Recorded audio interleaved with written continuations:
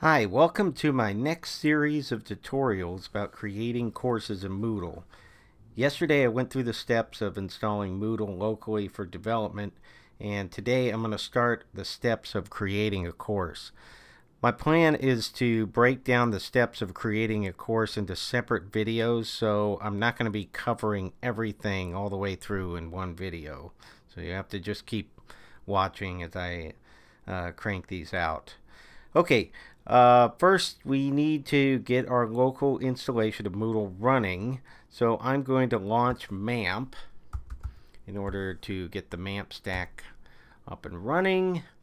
And here it goes. It's going to start the servers.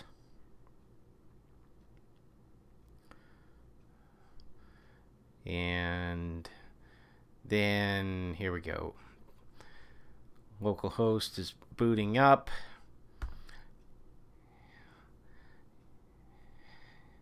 And now what I'm going to do is I'm going to go to the Moodle folder, and that should take me to the installation of Moodle. I'm going to close this tab because we don't need to see that.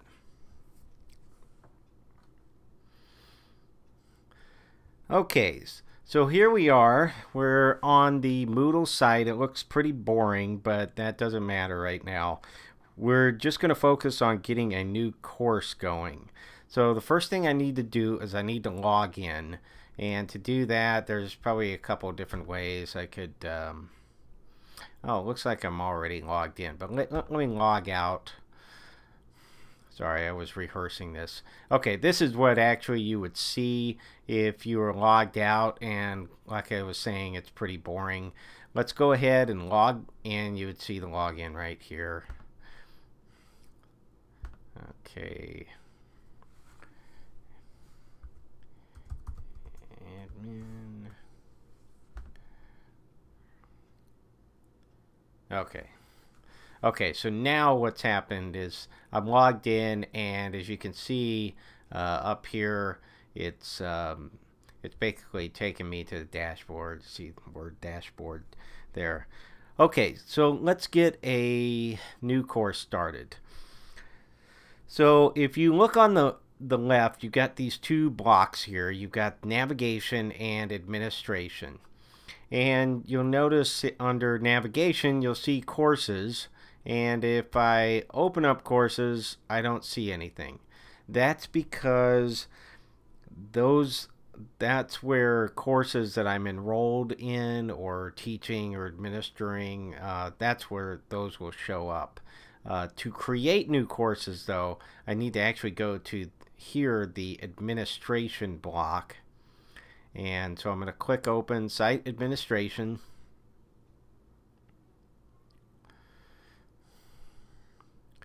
And then click Open Courses. And click Manage Courses and Categories. And by the way, notice you don't see something that just says Add a New Course. You actually have to do it this way. There's probably a easier way of doing this, but this is how we're going to do it for right now. Okay, so we're on the course and category management page, and there's two spots here. We've got course categories and this thing that says miscellaneous. What this actually is the miscellaneous category. So if I had a category, say biology or art history, you would be seeing it right here. Right now it just says miscellaneous, and I'm okay with that. I don't care about the categories. I'm more concerned about getting a new course going. So let's go ahead and click Create New Course. And now here we are on the Add a New Course page. And there's a lot of stuff. If you scroll down, a lot of stuff we're going to need to cover, and I'm hoping to cover those in separate videos. Right now, I just want to get the minimum, do whatever the minimum amount of work is to get this going. So I'm going to type in, for the course full name, installing Moodle for installing Moodle locally for development.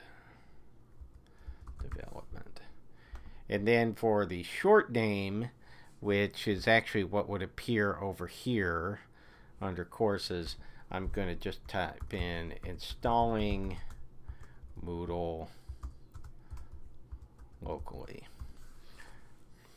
And the reason I'm putting in locally there is because there were some security features that we kind of ignored because we're just doing a local installation. If I was going to install this live, I would want to change the procedures. That's it. That's all we need to do. So I'm just going to scroll all the way down to the bottom, click Save and Return. And then what that's going to do is takes us back to the course and category management page. You can see right here, we've got the installing Moodle locally for development. We've got our course created. And that's it. That's all we're going to cover in this movie. In the next movie, what we'll do is we'll edit this course and we'll fill in more of the blanks, starting with the general course settings. Anyway, thanks for watching. Hope you're enjoying this. And if you have any questions, please leave a comment below. Thanks.